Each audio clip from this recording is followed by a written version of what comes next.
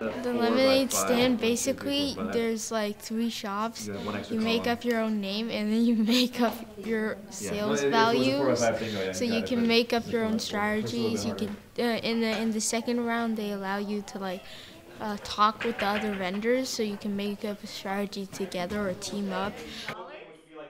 It's crazy and fun because you're seeing like customers laughing their heads off.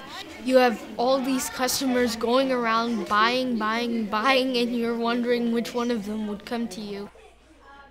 Everybody had to make up their own deals. It's kind of do or die. And then like the first and second round, you go all out because you don't have to buy more supplies. But in the third round, you have to be conservative because it's 25 cents each cup and you have to buy cups. So you have to make sure that it isn't too cheap. At least you get a profit.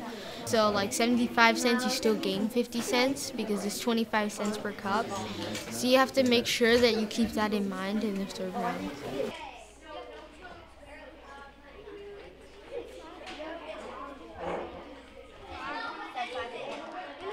Come on down to Eric's lemonade stand. The lemonade is freshly squeezed in front of your eyes, and it's 37 cents per cup, 75 cents for the first one, and the second one free.